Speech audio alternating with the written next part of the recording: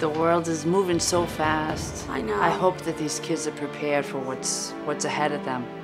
We're learning from science standards written in 1996? I wasn't even born in 1996.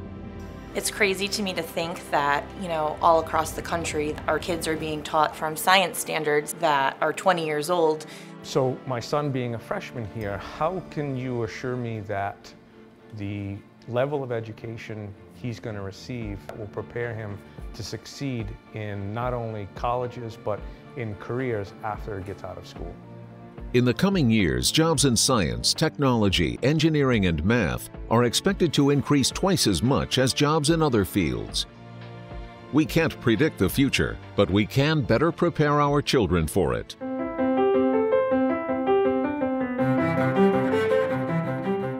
Basically, the way science is being taught now, it's a lot more applicable into the real world, and we're able to take the skills that we're learning and bring them further than just high school or middle school. So I was asking Taylor about, things she was doing in school, and she was so excited because she said, we're learning how to be engineers, Mom.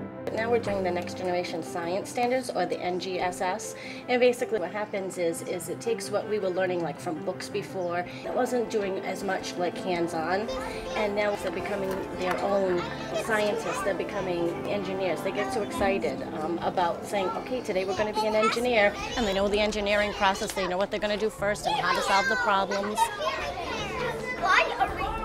So there's the problem solving, the brainstorming, the cause and effect, and the justification. I know that those skills will last throughout my whole life in any career field. If you push a seesaw, it'll go back and forth. Next Generation Science Standards will give our children the tools they need. These new science standards, it's really preparing them to be those critical thinkers and more prepared in the job force. I mean, that's the goal. That's what we all want for our kids. Find out more about the Next Generation Science Standards. Did you have the internet when you were little?